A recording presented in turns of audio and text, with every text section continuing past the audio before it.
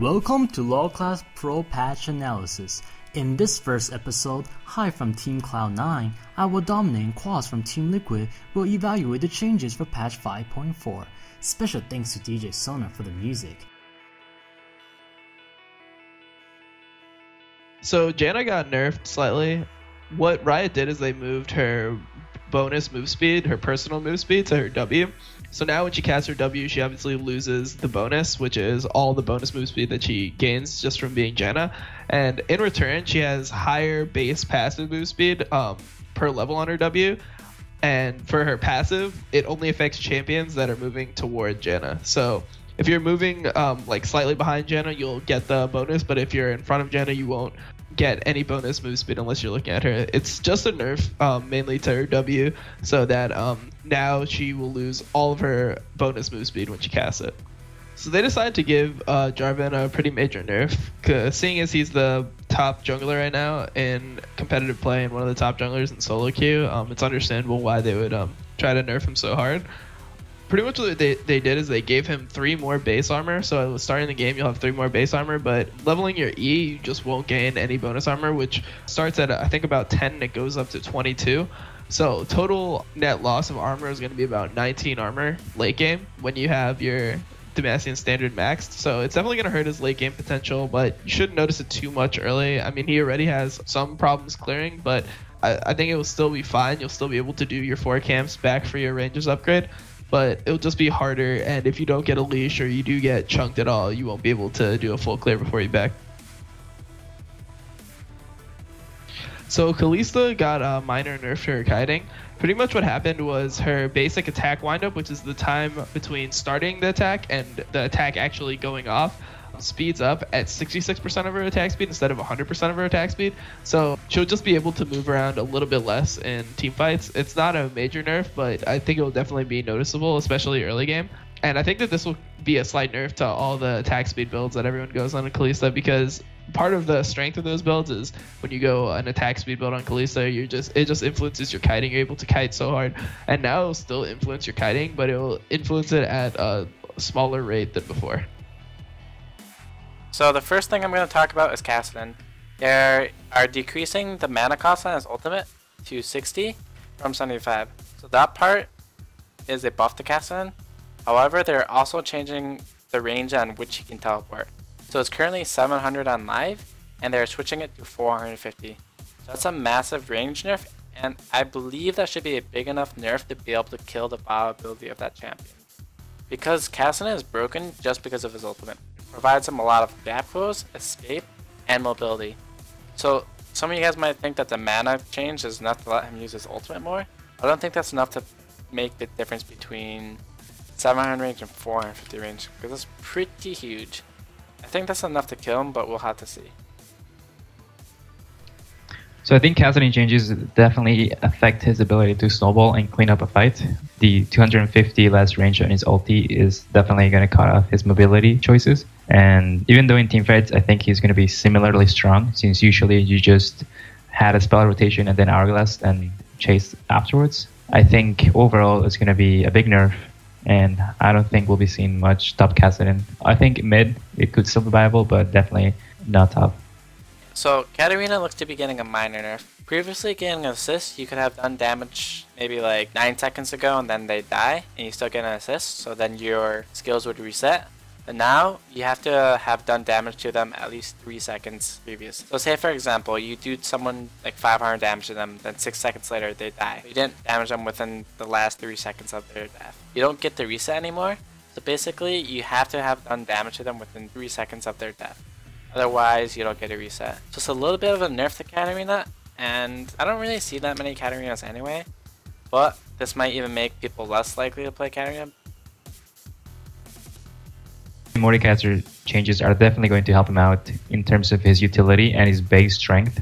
I think the quality of light changes, for example, on his Q, the extra 75 range on his auto attack is definitely going to help him out, because before, a lot of the time you used to have to flash in order to get your Q off on an enemy, and now you wouldn't have to do that. So it's definitely a big help. As well as the W, it now works as Nunu's Blood Boil, while you can have the bonuses on yourself and also on an ally. So you can have 2 creepy deaths in a team fight, which should add up to a really good amount of AoE damage, as well as charging up your shield because of it.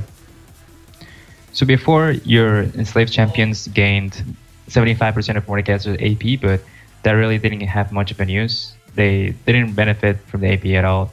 But overall, I think his team fight went up by a lot. With these changes, he's going to be tankier and he's going to provide more utility. So I think it's going to be a lot better. Rengar had a small change. It's not really a buff or a nerf. Pretty much what happened was, instead of him having a specialized trinket, the collection of trophies is just going to be built into a permanent buff for Rengar. So if you have 3 stacks on your buff, then you'll be able to obviously get the 3 trophy upgrade for your movement speed, just for an example. So they pretty much said that there was some problems with trinket upgrade pass because of Rengar's trinket being different than the other ones. So they just want to make sure that Rengar will still function the same way, but the trinkets will be different. So Veigar's a little bit different now. Currently his Q is a targeted ability, so it'll hit every single time, assuming you cast on the right person. They're now changing it to be a skill shot. So depending on how fast it goes and how easy it is to hit as a skill shot, will determine the viability for him. So it can kill a unit and go through the next one now, so that's a cool thing. But I don't think that's enough to like make him viable, because they nerfed the damage on his ultimate. They make his Q harder to hit, and they took out DFG recently. Those damage should be a lot worse than before, and the fact that E has been changed. So currently if you like drop it directly on top of them, they get stunned instantly. But now there's a delay on it, so even if you do a good stun like directly on top of them or behind them, it's very likely they can still get away from it. So with the nerf to his E delay, and the fact that his damage is much slower than before, I believe that should kill him as a mid laner, and the E nerf is enough to kill him as a support. So it doesn't seem very likely that he'll be a good champion, and he seems a lot harder to play, so he'll probably be super weak. Zillion's changes are interesting. You're making his Q a skill shot, so you can't really double cast on anyone anymore for like the quick damage. You kind of have to like throw at them. So I imagine that's super hard to hit, and depending on how hard to hit, it'll determine if the champion is good or bad. But in the case you do land 2 Qs in a row, you get a stun on them, so that's a pretty big buff for that portion. So on paper he seems better, and he seems more fun at the very least, because his Q is not targeted anymore. It's just kind of you throw at people and like you can leave on the ground too. So you can also use it as like a zoning tool. So his Q is a lot more interesting to use. But I don't really see that many Zillions right now anyway. He's like barely played. So I don't think this will all of a sudden make him like a better champion or anything. His E change is interesting because it costs less mana and there's a shorter cooldown. And the slow is like much higher. So you can like spam it infinitely for less mana, and the slow is bigger, but the duration is shorter. So I don't really think Zillion got better. I think he got worse.